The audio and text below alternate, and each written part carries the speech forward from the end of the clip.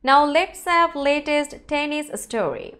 Top-ranked Novak Djokovic won a record-breaking 7th ATP Finals title with a straight-set victory over home favorite Jannik Sinner on Sunday.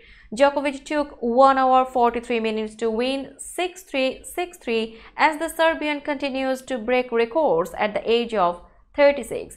Djokovic entered the match tied with Roger Federer on 6 titles at the season-ending tournament for the year's top 8 players, and he stretched out his arms and beamed broadly after clinching his 7th when Sinner double faulted.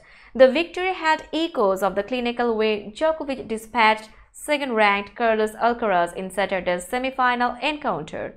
It was his 4th win over Sinner, who had recorded a first-ever victory against Djokovic in the group stage in Turin and was the first Italian to reach the final. But Djokovic was in imperious form on Sunday and won 14 straight points from the end of the first set to the third game of the second to leave him firmly in control and subdue the Turin crowd. Djokovic had already secured the year-end #1 ranking for a record-extending 8th time by winning his opening match at the ATP Finals. After this tournament, Djokovic will become the first player to hold the #1 ranking for 400 weeks, with Roger Federer at 310, the only other man to eclipse the 300-week mark.